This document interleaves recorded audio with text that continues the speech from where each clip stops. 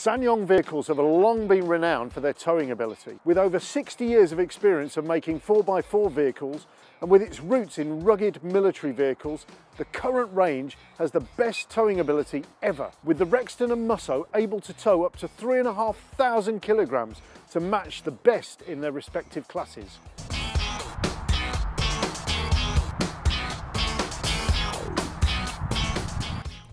We all know that reversing can be difficult when towing, but don't worry, by the end of this video, we'll have you doing it like a pro.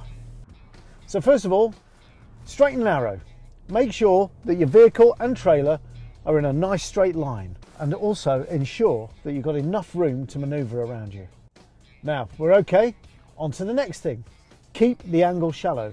You want to ensure that the angle between the towing vehicle and the trailer are as shallow as possible. You don't want tight, acute angles.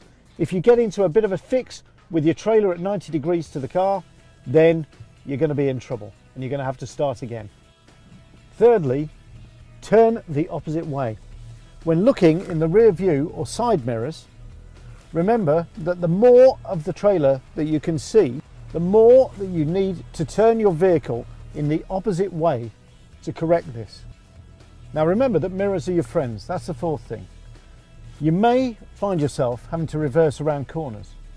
So when you do, use your mirrors to ensure that your trailer is not ending up at too acute an angle so that you get into a jackknife situation. There we are.